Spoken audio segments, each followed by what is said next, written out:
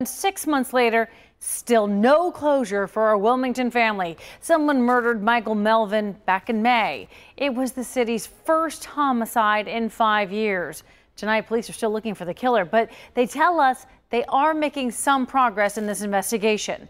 9 on your side's Jake Ryle spoke with family members about the emotional toll this case is having this time of year.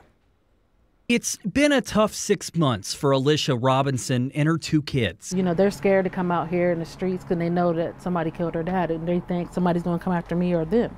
In May, her kid's father, Michael Melvin, was shot and killed in an SUV on Grant Street. Thanksgiving's coming, Christmas is coming. With each passing day, my kids don't have a dad anymore. Her family's focus on their 10 and 14-year-old kids. So they can go on and move on with their lives, because that's what's holding them back. Because they want to know who did this to their dad.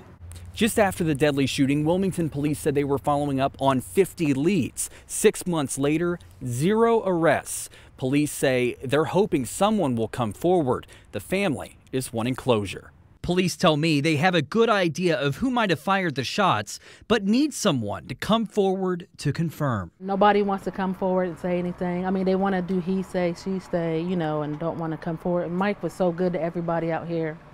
It's just crazy that nobody wants to speak up for it. Alicia goes through pictures, memories of what's left behind. This holiday season, she says the best gift would come unexpected. I just want justice for my kids for Christmas. As a family holds out hope. They're going to have to answer to this one way or the other. If it ain't from us, if it ain't from the law, it's from God above. In Wilmington. I think it'll give us a peace of mind, you know, the family, we all, like I said, need closure, you know. Jake Ryle, 9 on your side.